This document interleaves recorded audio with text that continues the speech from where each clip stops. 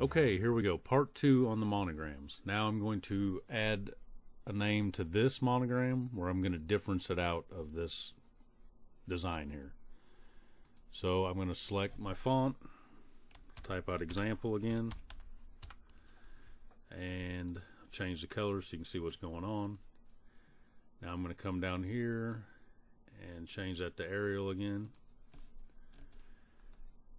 Then I will size that down to fit my monogram here.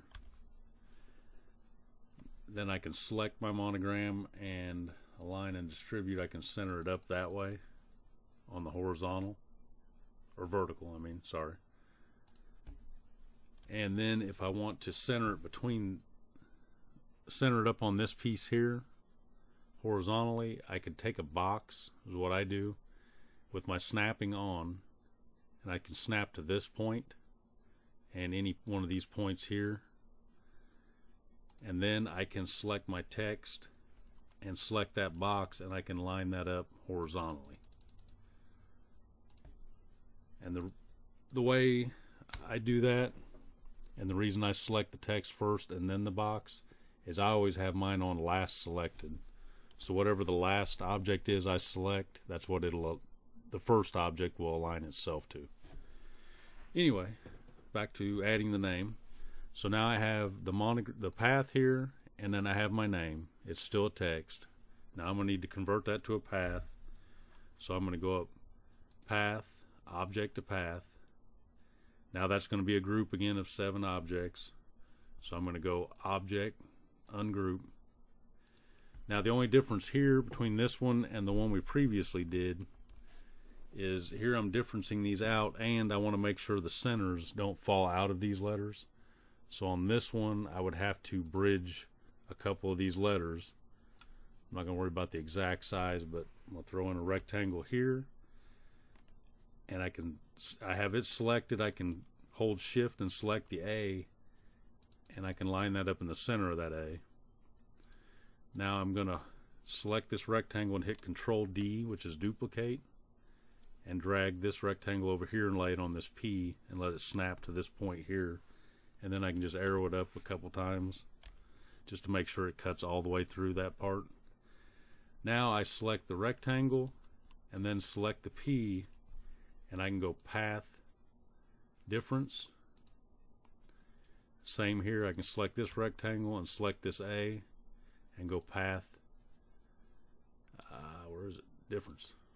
Okay, so now I've cut or bridged the A and the P so the centers don't fall out of them.